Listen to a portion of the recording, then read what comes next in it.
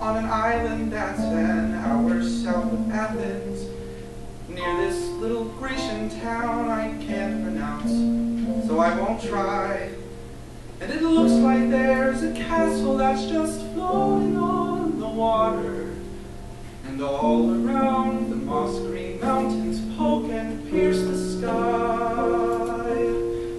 The seagulls fly in circles over cafes on the shoreline, and 2 or 3 stray dogs are sleeping underneath the trees. The sun hides under clouds that coat the light in fainted purples. The current whips the colored ships that seesaw in the breeze. This is the closest I come to being part of a painting, like I fell in a well of pastel an artist dipped in while we drew. And I know if I remember every detail, I can bring it home and paint it all for you.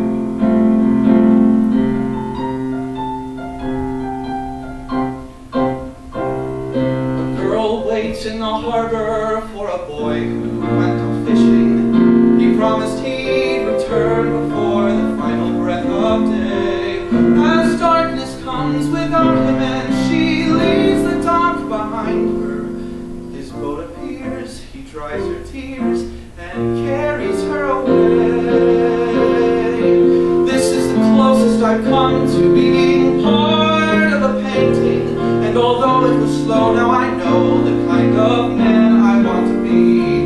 And I'm sure if I remember every detail, I can recreate this rendering of me.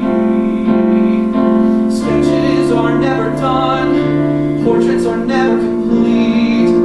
Sometimes it takes time before you're back on your feet. But now I know beauty, I understand peace. I found what I needed on the coast of Greece. I wanted some distance to chart the unknown. I needed to find a way on my own. But now finally I'm ready to let you be a part of my painting. And I swear I'll be there and I'll share the things I've come to know is true.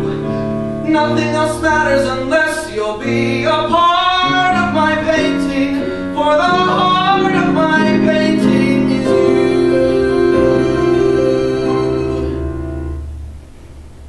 There's a man who writes a letter to a lady back in Pittsburgh. He says he's coming home and that his trip is finally through. And though he's scared, he signs it with